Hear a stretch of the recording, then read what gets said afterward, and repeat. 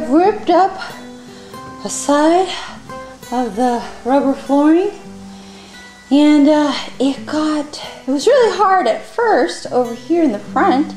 See all the different pieces it took? But once we got to a certain area past the wheel well, it was like, I don't know the expression, but it was easy to take it off. It came out in big strips such as this.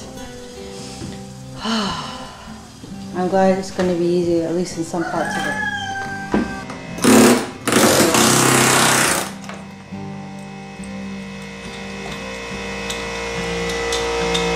Come on, you guys.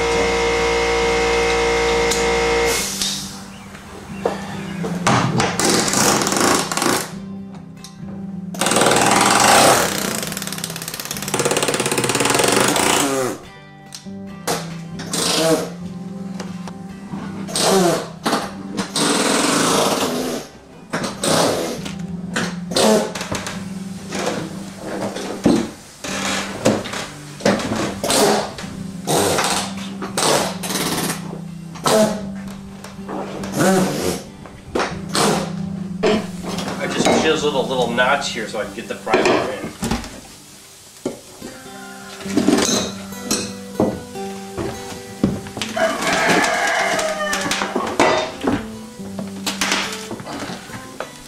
Something's holding it down.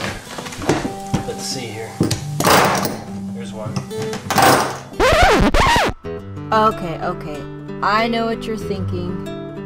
Why are they chiseling those screws?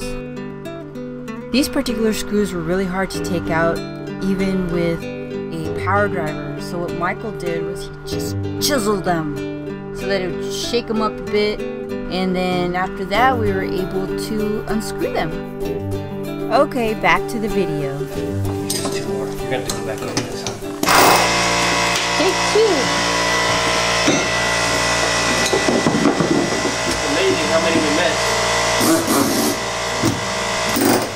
I'll take care of this one.